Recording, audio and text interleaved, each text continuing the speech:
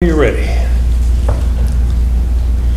Who'd have ever thought Cecil B. DeMille's would decide when the church started, right? Okay. Okay, welcome everybody. This is Reformation Sunday here at 10th Street United Methodist Church. We are going to be privileged to have a visit from Martin Luther, who sort of founded this particular Sunday many years ago. And we welcome all of you here today to this special service. I think you'll enjoy it. And if you'll permit me, we're going to kind of compress the routine part of the service to give Mr. Luther all the time he needs. Because I recently heard him again within the last week. And I know what it takes and what he goes through to do it. And we don't want to take away from that. I have a couple of announcements. The first announcement is, of course, the church is going to participate downtown Thursday evening in Spooktacular. Anybody who wants to come, please help us with the handing out of candy. We have a lot of candy. Many of you were very generous with your donations, and just to make sure, Susan and I are going to Costco tomorrow to make sure there's going to be enough candy. There's enough money, so we're going to have enough candy. The second item I would have for you to remember is November the 5th. Not only is it election day, and by the way, early voting stops this coming Friday, but November the 5th is election day, but it also happens to be the night of the annual Kiwanis Club Pancake supper. So if you need tickets, see Travis or I, or you could even buy them at the door if you change your mind at the last minute and what all. So that's always a fun event, and we look forward to seeing you there. And then the next day, November the 6th, is the first of three Wednesdays, when we'll have a Bible study. And this year's Bible study is from Adam Hamilton's book, Prepare the Way for the Lord. And we have about 8 or 10 people already signed up. You don't have to be a member of this church, of course, to attend. We have folks coming from Thrall and First United Methodist here in town. So we always have a good time, and I think it'll be very informative. Any other announcements? Susan, you want to talk about Veterans Day? Veterans will be honored at the Moody Museum on Sunday, November the 10th. If you would like to bring a shadow box to honor any veterans that you've had in your family, we would be happy to put them on display. We're going to have a general from Fort Cavazos as our guest speaker that day. We're commemorating the 80th anniversary of D-Day. Okay. Any other announcements? Ed and Betty have some guests with them, and they were all here because of yesterday's very successful car show. Ed, any announcement about that? There were 721 cars. Wow. 721 cars? My hearing isn't as bad as I thought it was. Very good. Any other announcements? Okay, if not, let us all stand as we join in our call to worship. Blessed be the God and Father of our Lord Jesus Christ, who chose us in Christ before the foundation of the world, who destined us for tested us for adoption as God's children through Jesus Christ, who has forgiven our sins according to the riches of God's grace, and has made known to us the mystery of God's will. This is our God. Let us worship God together. And our opening hymn will be 368. Michael, you want to start us off? Sure. My hope is built on nothing less than Jesus' blood and righteousness. I dare not trust the sweetest frame time, but wholly leaning on Jesus' name. On Christ the solid rock I stand, all other ground is sinking sand. All other ground is sinking sand. And now let us continue as we affirm our faith. Join together. I believe in God the Father Almighty, maker of heaven and earth, and in Jesus Christ, his only Son, our Lord, who was conceived by the Holy Spirit, born of the Virgin Mary, suffered under Pontius Pilate, was crucified, dead, and buried. The third day he rose from the dead. He ascended into heaven and sitteth at the right hand of God the Father Almighty. From thence he shall come to judge the quick and the dead. I believe in the Holy Spirit, the Holy Catholic Church, the communion of saints, the forgiveness of sins, the resurrection of the body, and the life everlasting. Amen. And now let us join with the Gloria Patria.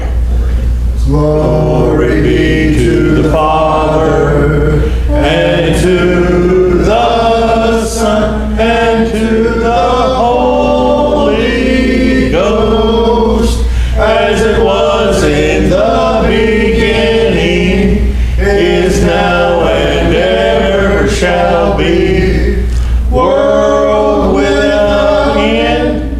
Amen. Amen. And you may be seated. I'm going to make one quick clarification because I know from time to time it has been asked to me why we are pledging our loyalty to the, quote, Catholic Church. That's Catholic with a little c. And if you look at the explanation or definition of that, it means universal, not Roman Catholic. There is a little bit of a difference. Okay, joys and concerns. We have a few. The first one I would bring to your attention is we would like to remember the family and friends of Marjorie Lynn Purcell. Lynn died last Sunday, and her memorial service will be next month, I think on the 27th of December. December, I'm sorry. I keep thinking we're already in November. Are there any others among you that we need to remember or have special prayers for? We need to remember Charles Sutton. I understand he's now in hospice care. Kenny, is that right? That's right. Okay, that's Jamie's brother.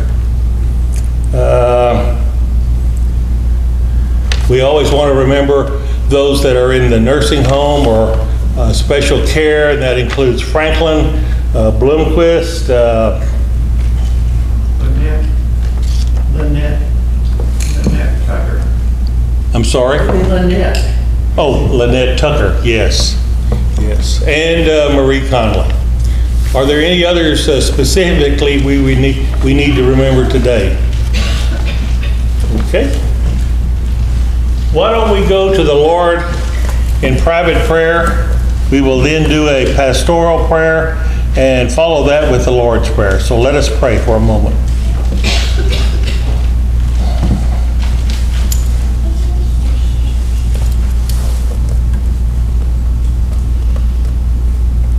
Almighty and gracious God, we come to you today thanking you for the blessings you've provided us, not only today, but those in the past, and we look forward to blessings in the future.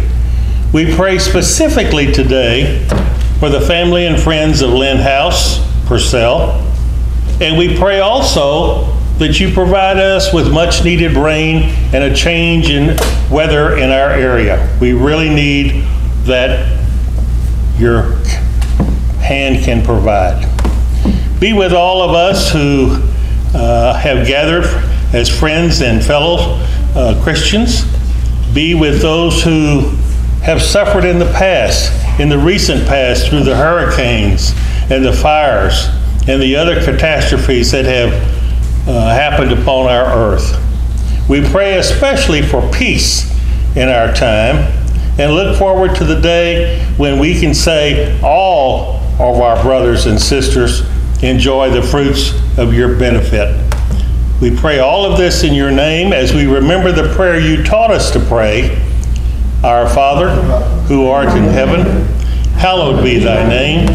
Thy kingdom come, thy will be done, on earth as it is in heaven.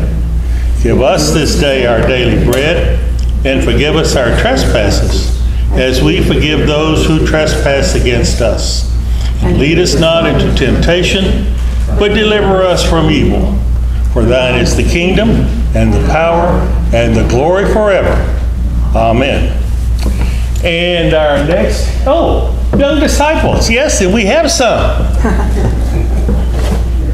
We're not always blessed with young disciples in person, so I was thinking, what am I going to say to attract the attention of those folks who might be at home? But come on down, guys.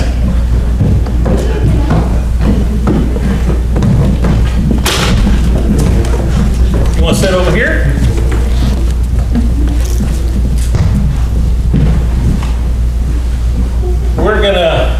We're gonna hear today from Martin Luther. And you know, he wasn't always following all the rules, but that's what I want to talk to you about. Sometimes we have rules that we may not like what to wear, how often to use your cell phone, maybe how much time you play games or watch TV. And those are rules that are set by your mom and dad or older adults, and you may not like those all the time. And you may think, well, I don't have to follow those rules. And sometimes in your mind, you're doing the right thing. And we'll hear from Martin Luther today that he was doing the right thing when he decided to change the way the church at that time was following its rules and its leader. But always remember, doing it in a loving manner is a big difference than doing it through violent means. So you may not always agree with the rules, but the first thing is look and see if the rules aren't really for your own benefit. And then second of all, once you decide that, if you don't want to follow them, be kind about it and understand who made those rules and why they made them. So Martin Luther is going to talk about that today. So I hope you'll listen and see what he has to say. Let us pray for a moment. Almighty God, bless these children as we know they're the future not only of the church, but of our world. Be with them as they grow up into adulthood and become our future leaders. This we pray in your name. Amen. Thank you. And now the next hymn is 452. Michael? Thank goodness for Michael. Faith looks up to thee, thou Lamb of Calvary, Savior divine. Now hear me while I pray. Take all my guilt away. Oh, let me from this day be wholly thine. Now, as the ushers come forward, let us be prepared to give back to God a small portion of what He has given us.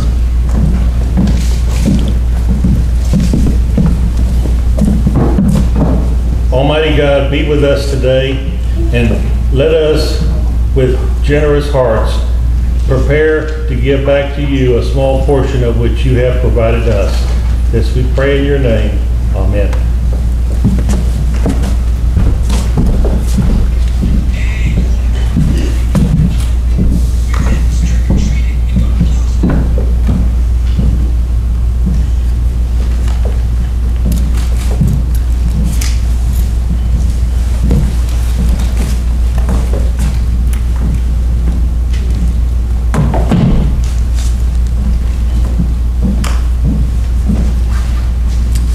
And as we're about to receive our offering today, let us stand and join in the doxology. Praise God from whom all blessings flow. Praise Him, all creatures here below. Praise Him above, ye heavenly hosts. Praise Father, Son, and Holy Ghost. Amen. Please be seated.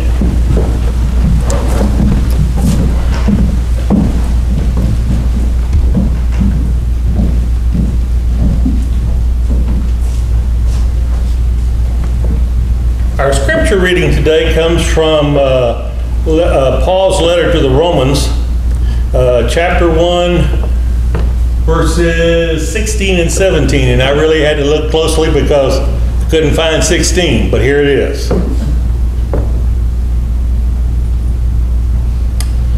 When the day arrived, according to my gospel, God, through Jesus Christ, will judge the secret thoughts of all. But if you call yourself a Jew and rely on the law and boast of your relation to God, and know His will and determine what is best will because of the instructions in the law. I think Martin Luther may be ready for us. Is he there? Guten Morgen, meine lieben Studenten. Wie geht es Ihnen heute Morgen? Jetzt werden wir in die Kirche gehen und wir werden eine gute Zeit haben, nicht wahr? Nicht wahr? Forgive me, my friends. It is so natural for me to speak in my native language, of Deutsch, in German, that I forget that today I must speak in English so that all present may understand. Find the looks of confusion. Don't you recognize me? I am the reason you are all here today, because of what God did through me more than 500 years ago. When not only you Methodists, but also the Presbyterians, the Episcopalians, my own dear Lutherans, the Reformed churches, and ja, I must confess, even the Baptists too. I am Herr Dr. Martin Luther, professor of sacred scripture and pastor at the University of Wittenberg's Spooktacular, by the grace of God, in our own beloved Germany in the province of Saxony. I welcome you here on this Lord's Day in which we remember the events leading up to the Protestant Reformation. I will be happy to share with you all that I can about those tumultuous days, so long as it is remembered that the credit for all that happened must go to God and to God alone. I am but His humble instrument, a poor monk to whom the Almighty revealed the way of life that I might share it with others. God sei Dank. Looking back on those days, I must confess to still being quite amazed by all that happened. All I did was nail 95 theses, debate points, to the door of the castle church in Wittenberg. And from that small event, a chain of events was loosed that led to the Protestant Reformation. I was like the woodpecker, pecking away at a great tree with all his might. When all of a sudden a great bolt of lightning came down from the heavens and struck the mighty tree, splitting it in two. The woodpecker got up, dusted off his feathers, looked at the great tree now lying in two halves on the ground, and said, "Mein Gott, I didn't know I had it in me." Well, I didn't have it in me, but God did. And by God's grace, He brought the truth of salvation to all the world. God sei Dank. I, Martin Luther, was born on November the 10th, 1483, in the town of Eisleben, in the province of Saxony in Germany. And I was baptized in St. Peter's Church there. I do not remember this myself, but I believe the testimony of my parents and to my fellow countrymen. I am the son of a peasant. My great-grandfather, grandfather, and father were all peasants.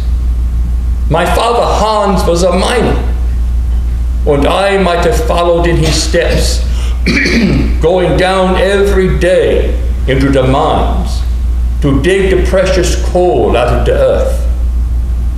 But Hans was determined that his little Martin would do better in life. And so he saved and scrimped and managed to gather enough money to enroll me in the university at Erfurt to study to become a lawyer. Then Hans reasoned I might care for him and my mother in their old age. I studied hard and earned my bachelor's and master's degree from the university at Erfurt. But I was not destined to complete my studies in law school. God, in God's wisdom, had other plans for me.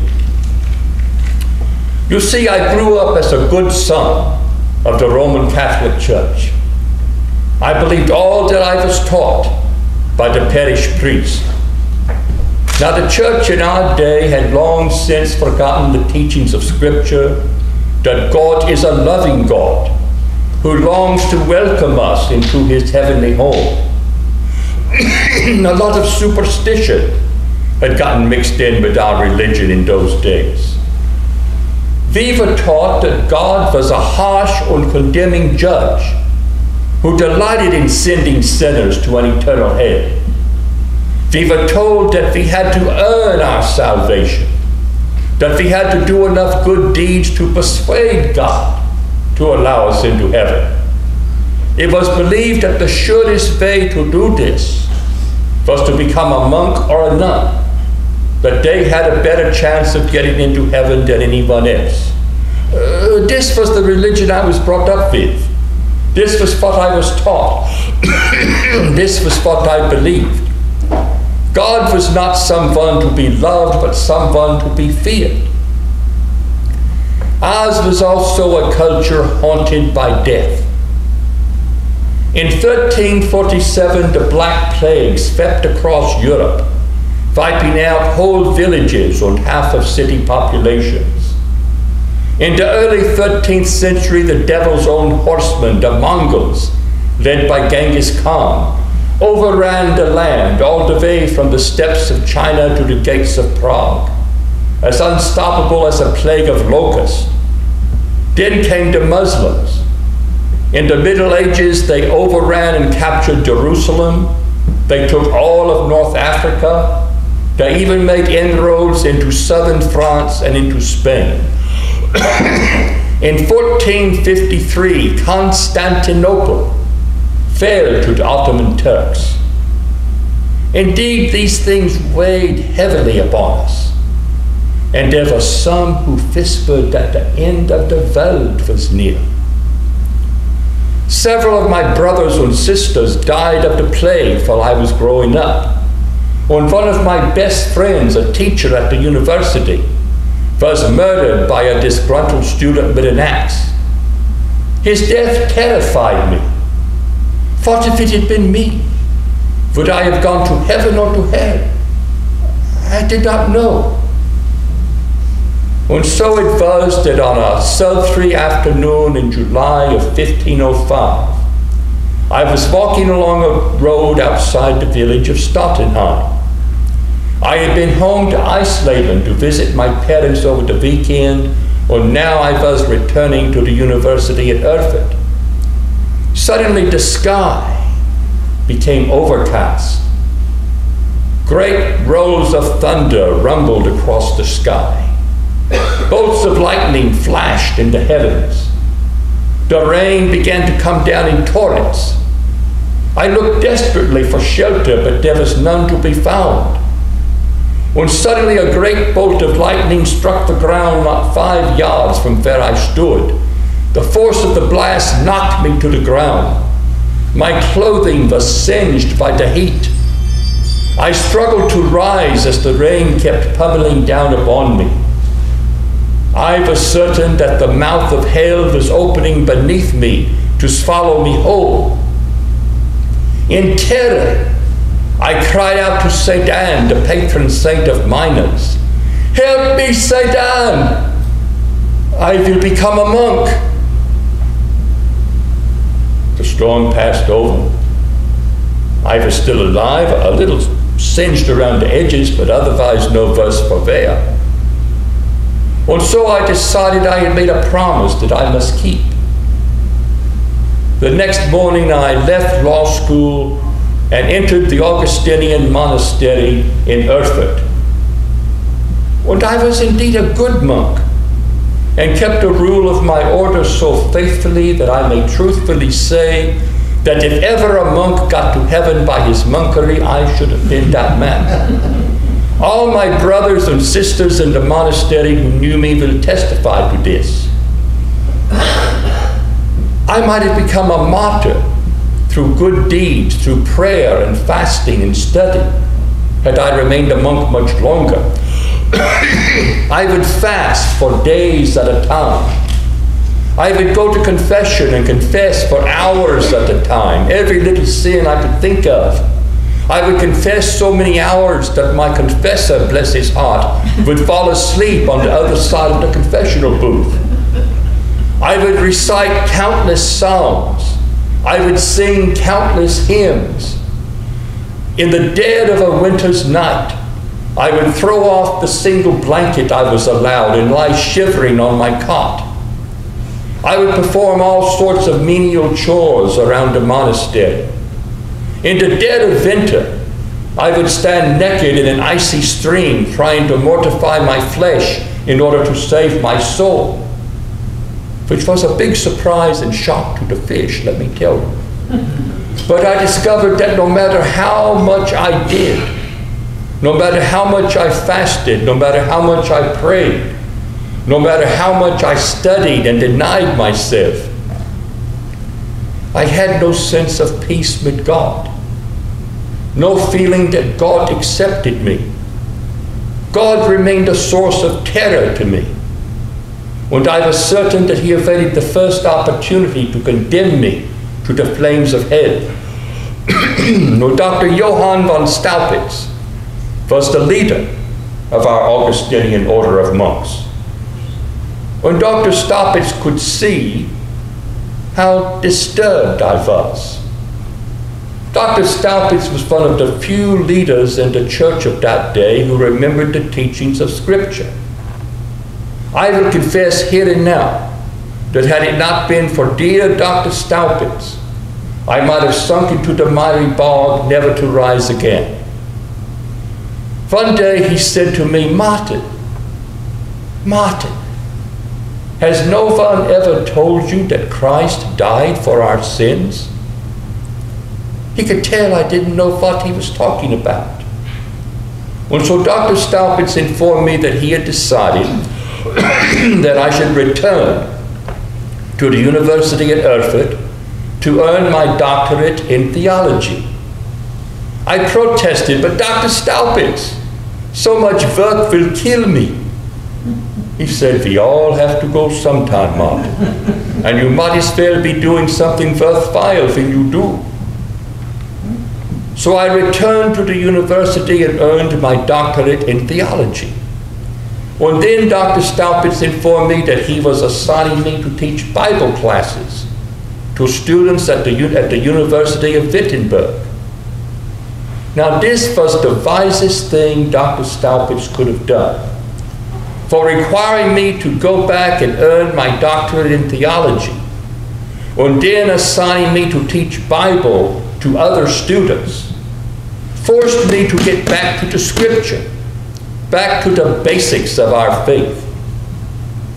And it was as I immersed myself in the study of the sacred Scripture that I made the greatest discovery of my life, the discovery that led to the Protestant Reformation. For the first time in my life, I began to study the scriptures systematically. I began to see, as I prepared my lectures for my students, that the Bible is a living book. It has a voice and it speaks to me. It has feet and they chase me. It has hands and they grasp me.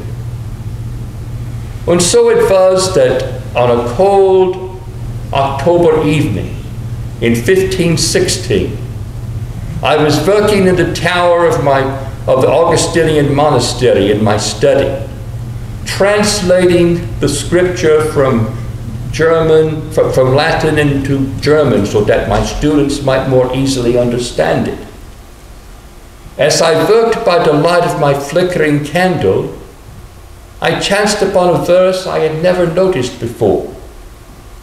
I was preparing a series of lectures for my students on St. Paul's epistle to the Romans. And while doing so, my eyes fell upon Romans, the 1st chapter, verse 17. For the apostle writes, "The just shall live by faith." What is this? I asked myself. Here was no saying, no mention by the blessed apostle about God being a harsh, condemning judge. St. Paul has nothing to say about God requiring us to do enough good works to earn our salvation. All that St. Paul says is necessary for us to receive salvation is to have faith in Christ. Then it hit me. Gott im Himmel. How could I have been so blind as to have ignored this great and simple truth for so long? God is not a harsh, condemning judge. God is a loving Father who longs to welcome us into his heavenly family. Salvation is not something we have to earn. Salvation is a free gift given to us by God when we place our faith in Jesus Christ. Sola fide, faith alone is necessary for our salvation. Thereupon I felt myself to have been reborn and entered into paradise. These words from the blessed Apostle Paul became for me the gateway to heaven. The next morning I shared my newfound discovery with my students. And they too believed and found peace in their souls. Something new began to happen as I taught at the University of Wittenberg and preached each Sunday at the Stadtkirche, the town and parish church of St. Mary's in Wittenberg. I might have lived out my life in obscurity as a college professor and parish priest, had it not been for a man named Tetzel and the selling of something that is called an indulgence. In those days, you see, an indulgence was a piece of paper signed by the Pope which stated that because of a certain amount of money an individual had given to the church, that individual was granted forgiveness of their sins. It's a pretty good fundraiser when you think about it. But we know that is all a bunch of nonsense. We are saved by faith alone. But the common people did not know that. Most of them could not even read. And they believed all that they were taught by the leaders of the church. And so Pope Leo X was trying to build St. Peter's Basilica, a great, beautiful church in Rome. And to raise money for the building of St. Peter's, Pope Leo decided to issue a special indulgence, stating that everyone who contributed money to the building of St. Peter's Basilica would be granted complete forgiveness of every sin they would ever commit, on automatic acceptance into heaven. Oh, Hilfen, lieber Gott. I still shudder to think about it. What a blasphemy. Well, Pope Leo sent his indulgence peddlers all through Europe. And one of them, a man named Tetzel, a Dominican monk, came to Wittenberg.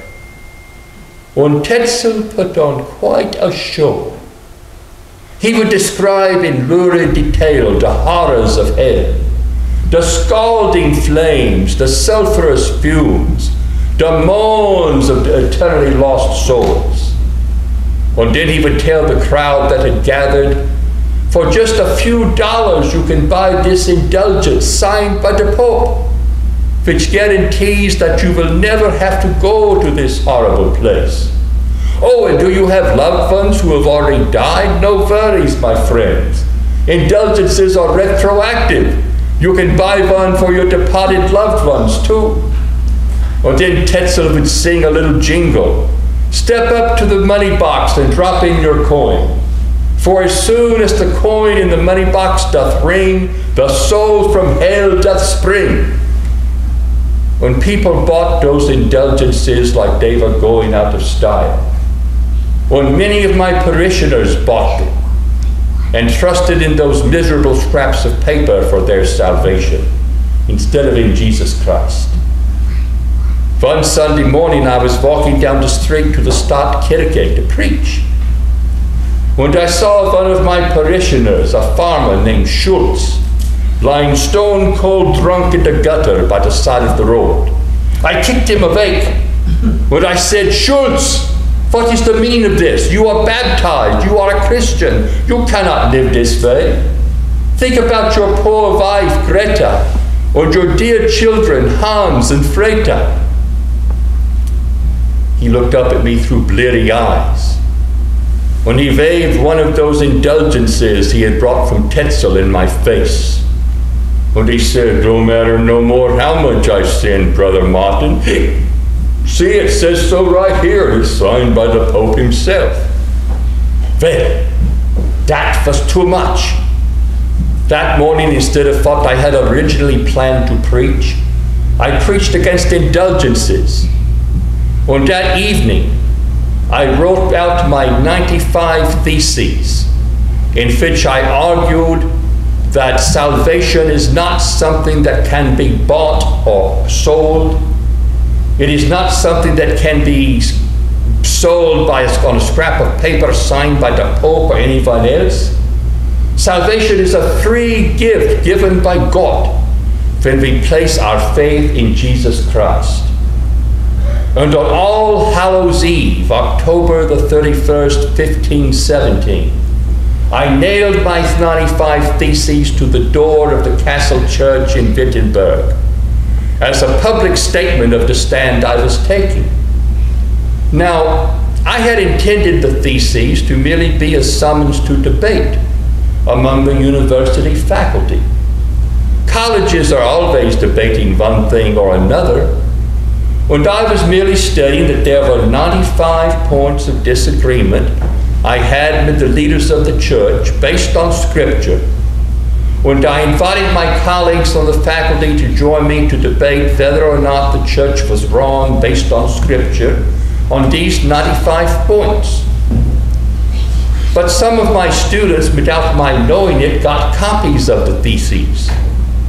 They had them translated into every language in Europe. They had hundreds of copies printed up on the printing press, which had been invented by Johann Gutenberg in the previous century, and had them sent throughout Europe. A lot of people read what I had to say, and a lot of people liked the things that I said. The sale of indulgences began to fall off. This made Pope Leo very angry with me and my followers, whom he began to call Lutherans. Over the next few years, I had numerous debates with followers of the Pope, defending my cause. Finally, Pope Leo decided it was time to silence me. He had me and my followers summoned to the Diet or Council of the Holy Roman Empire, which met at Worms, Germany, on April the 18th, 1521. There I stood, before the Holy Roman Emperor Charles V himself and the gathered leaders of church and state. And Charles V gave me a choice. I could either recant, take back everything I had taught about salvation through faith alone, cease preaching against indulgences, would accept the authority of the Pope without question, or I would be condemned as an outlaw by the leaders in both church and state. Well, I could tell they meant business. I knew they would do what they threatened. I would be condemned as an outlaw and heretic by the church and the state. But God's truth is God's truth. I could never go back on the truth God had revealed to me in my tower study that evening. I knew what I had to do. So I squared my shoulders and looked the emperor straight in the eye and said, unless I am convinced by scripture and plain reason, I do not accept the authority of popes and councils, for they have contradicted one another. My conscience is captive to the word of God, and to go against conscience is neither right nor safe. Here I stand. I cannot and will not recant anything. God help me, I cannot do otherwise. Amen. Then I threw up my hands in the gesture of a victorious knight and walked from the room. I survived the condemnation of the Pope and the Emperor because I was protected by our prince in Saxony, Frederick the Elector, who has also become a follower of the truth of the gospel. And since that day, the Reformation has spread across Europe. Over the next few decades, my life was a bustle of work. In 1534, we produced my translation of the Bible into German. Why, the translation was so good, if I may say so myself, that Moses seemed more German than Jewish. I wrote 3 treatises, and my greatest work, The Bondage of the Will. In 1527, while struggling with a bout of depression, I took the words of an old German beer-drinking tune, paraphrased the words of Psalm 46, and produced the hymn, A Mighty Fortress is Our God. Once, as the Reformation continued to spread, one of my students told me a story about a priest who was conducting a graveside service in a neighboring province. A stray dog approached and relieved itself in the bottle of holy water. The poor father shouted, "You impious dog! Are you a Lutheran too?" At the age of 41 years, I took a wife. It happened in the most unusual way.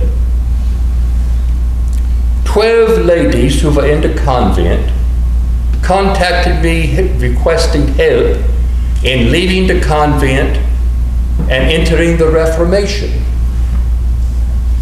Well, I was friends with a fishmonger who delivered pickled herring and other fish to the convent every week. I told him that the 12 nuns wanted to join us in Wittenberg in the Reformation. And so the fishmonger smuggled the 12 ladies out of the convent in empty pickled herring barrels. They arrived at Wittenberg, safe and sound, not smelling too good, but otherwise fine.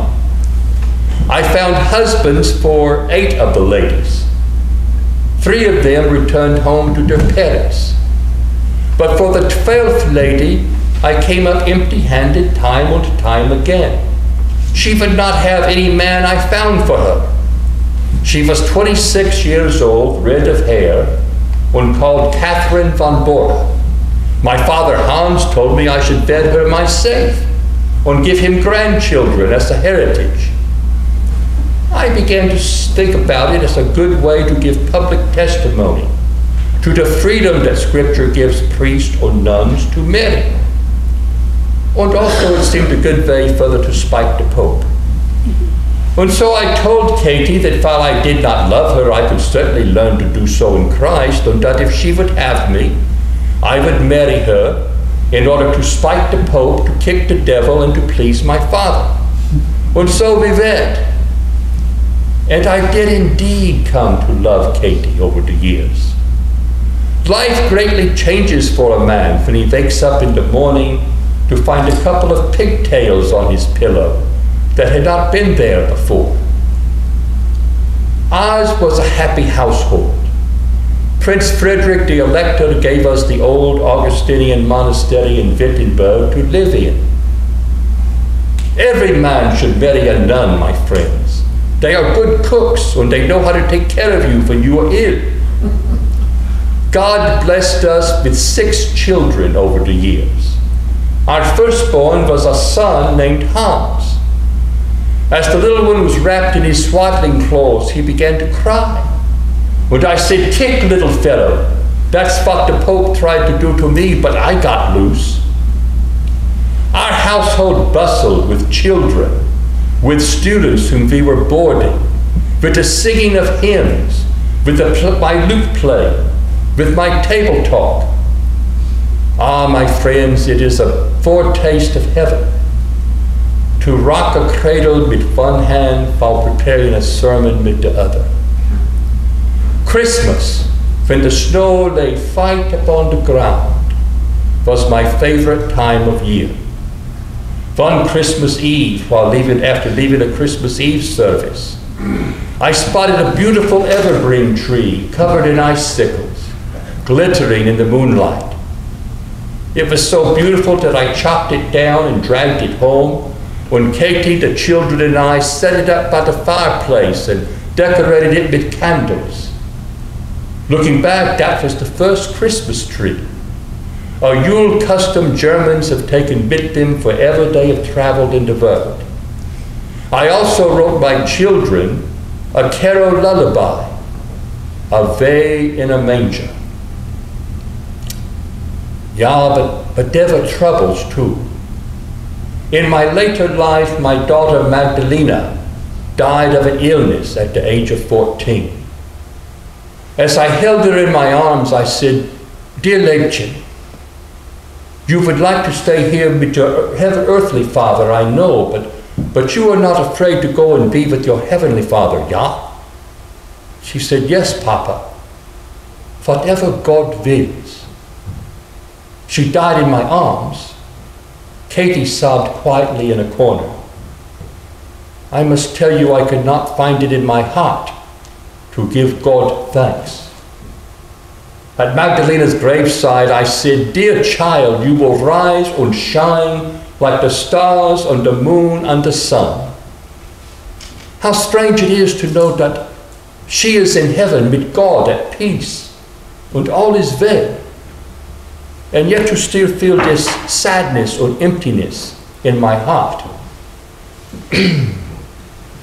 At the age of 62, while traveling with my 3 sons, Hans and Paul and Martin, to settle a dispute among Christians, I became deathly ill in Eisleben, the town of my birth. Severe chest pains and other miseries beset me. At 2 a.m. on the morning of February the 18th, 1546, I spoke my last words. We are beggars, it is true. And then I died safe in the arms of Jesus. I am buried beneath the pulpit of the Castle Church in Wittenberg, and in Worms, Germany, for I stood firm for the gospel before the emperor. There stands a statue of me. The statue is holding a Bible in one hand and pointing to the Bible with the other hand. And the caption on the statue reads, "If it is God's work, it will endure. If it is man's work, it will perish." The Reformation is an ongoing work, my friends. Always there's a need for folks to be reminded of the truth that we are saved by grace alone through faith in Christ. And as I did in my time, so you may do in yours. you may share that blessed faith in Christ with your friends or neighbors or family. The spirit of the Reformation may live on in your hearts and in your communities. What better way to live our lives than in service of our Lord Jesus Christ? Praise be to God. Amen. And now we are going to sing a closing hymn, number 453, More Love to Thee, O Christ. Let's all stand together and sing 453, More Love to Thee, O Christ.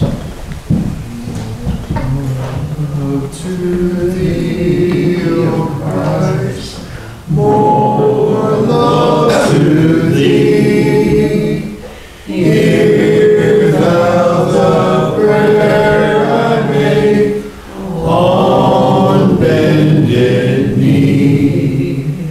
This is my earnest plea, more love, O Christ, to Thee, more love to Thee, more love to Thee. And now may the grace of God and the love of Christ and the fellowship of the Holy Spirit be with you and abide with you now and always. Amen. Go in peace and stay safe.